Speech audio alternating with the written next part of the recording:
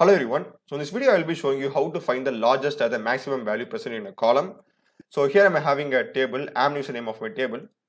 So this just has like three columns: R number, name, and salary. So I'm going to find the largest value, which is 10,000, present in this salary column. So I'm going to do this with the help of inbuilt function, which is known as max. So it's going to be select the name of the function max, which is the inbuilt function max, and inside the max function we have to pass the name of the column for which we want to find the maximum value.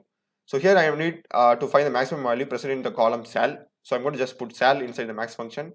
Select max of sal column from my table name, which is amnew. That's it. It's really simple over here. So 10,000 is the maximum salary. So let me just write now. So I'll be getting max sal as 10,000. So what if you wanted to, like, instead of this max sal, you want to display some other, let's say, like, you want to name it as largest. So here you can just go over here and like add as largest. So this text over here will be coming as a title over here. So if I just write now, I'll be getting largest over here. So this is like pretty much optional. It does not affect any functionality. So this is like one way of finding the maximum value.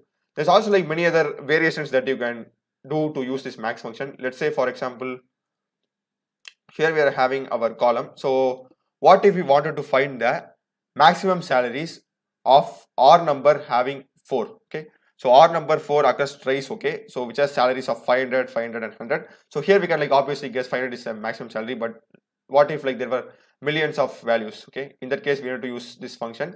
So how we do is that it's like really simple. We'll be using the var keyword over here. So it's going to be var rnum, that is the name of our column in which we are going to like impose the condition rnum equal to 4. So we'll be getting 500 as the output over here. So I'm getting the output as 500. So that's it for this video, and I've also done many other SQL interview questions and SQL query questions, as well as many other programming videos in C, C++, Java, Python. So do check the videos of my channel, subscribe and support me. Thanks for watching.